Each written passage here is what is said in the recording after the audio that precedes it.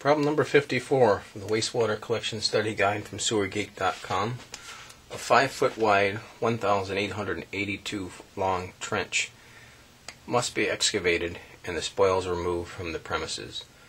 The spoil weight is 2,900 pounds per cubic yard, and each truck can carry 12 tons. How many truckloads are required if the trench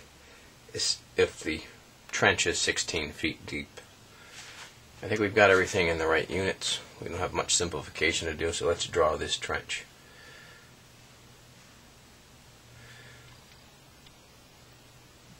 (1882) feet long, 5 feet wide, 16 deep. We don't have to leave concrete in, there's no pipe involved. It's just pretty simple box. So let's think the volume is going to be 16 feet by 5 feet by 1882 feet.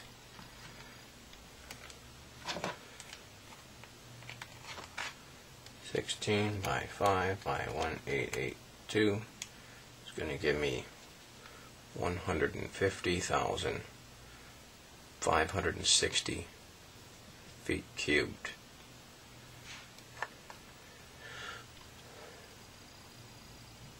The weight is 2,900 pounds per cubic yard, so we can either take that times 27, but I prefer to just take this and turn it into cubic yards divided by 27 feet cubed per yard cubed. The feet cubed cross out and you end up with yards cubed divided by 27. 5,576.3 yards cubed.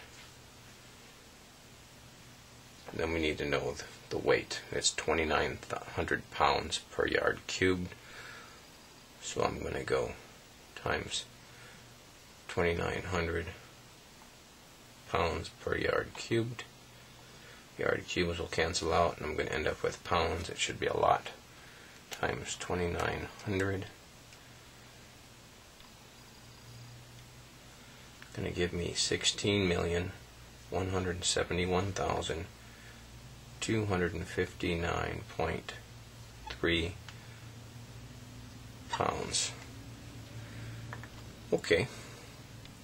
Each truck can carry, I'm going to get rid of these things as I've used them. Each truck can carry 12 tons. So I got to figure out how many tons this is. So divided by 2,000. Divided by 2,000. It's going to give me 8,085.6 tons. Alright, we'll move this up to the center. 8,085.6 tons. If each truck can carry 12 tons, I'm going to divide that by 12 tons per truck. Tons cancel out, and I end up with, divided by 12 trucks, 673.8 trucks. And that's going to be 674.